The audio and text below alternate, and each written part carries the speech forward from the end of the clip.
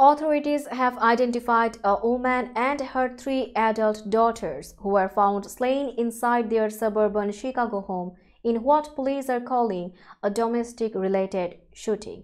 The victims have been identified by a medical examiner as Majida Kashem, 53, Halima and Zahia Kashem, both 25, and Hanan Kashem, 24 years old.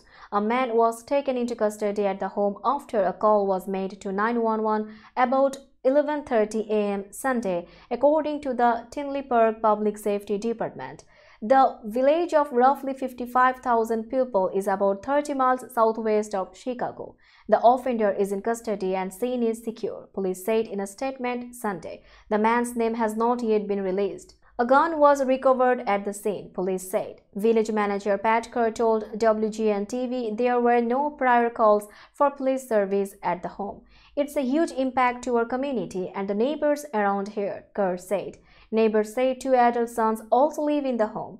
My daughter knows them, neighbor Charlotte told WLS-TV. She went to school with the oldest son and she employed the twin sisters. She always talked about how they were all very intelligent and they had very high goals in life.